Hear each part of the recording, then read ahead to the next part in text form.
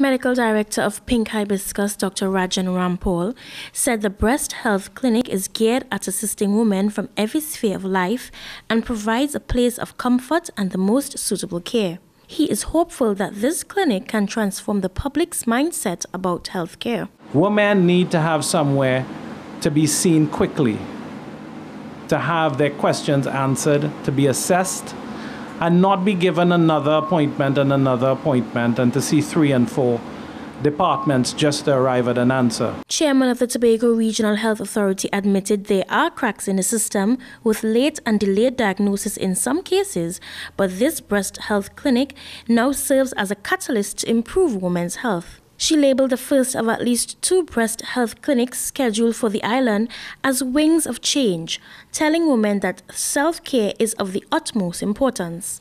Meanwhile, in rebranding the division, Secretary of Health Dr. Gartha Carrington said the focus must be given to improved health care delivery, more so women's health. Our center will provide family planning services supported by the Family Planning Association. So your pap test will be done here, your sexual and reproductive health services will be done here. Your variety of contraceptions and family planning options will be available here.